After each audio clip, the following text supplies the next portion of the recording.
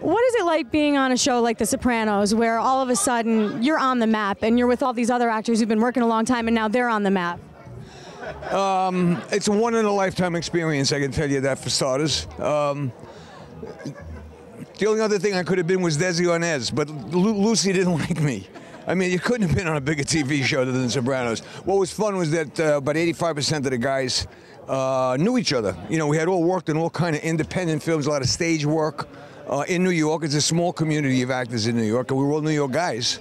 And all of a sudden, here we are having drinks bought for us and just having a very, very good time. I tell a story about the fact that, look, I'm a United States Marine for 8 years. No one ever bought me a drink for being a good Marine. Then I was a detective in New York City for 21 years. No one ever bought me a drink.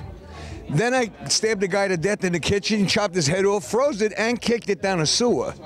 I couldn't go into a place. Buy that man a drink.